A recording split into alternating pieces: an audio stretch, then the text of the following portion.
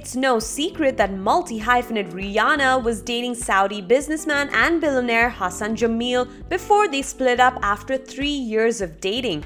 Reports of their split did the rounds early in January 2020, and apparently things haven't been too easy for the exes who were very much in love before they called it quits. Why?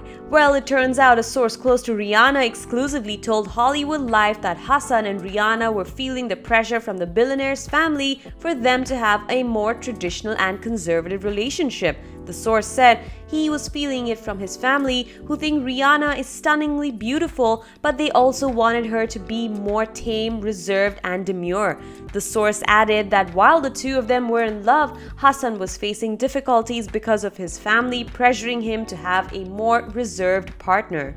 Rihanna and Hassan were first linked up in the summer of 2017 when they were spotted together as they traveled the world, with Rihanna keeping up with her billionaire beau's demanding career and schedule. The source said that while neither of them wanted the split, their relationship was starting to get challenging for the both of them. But it seems Rihanna has chosen to stay true to herself rather than mold her image to suit her partner's family. With her Fenty line, which includes makeup, apparel, and lingerie, she's got a whole host of campaigning to do and an image to maintain in order to sell her products, and that's not something Rihanna is willing to change for any man in her life and has no plans to do so in the future. The source to Hollywood Life affirmed this by saying, "Rihanna can't because of her career, which requires a certain image. Rihanna will always be true to herself." Well, we certainly believe that it takes a lot for a woman like Rihanna to establish a massive brand, and that compromising on that for a relationship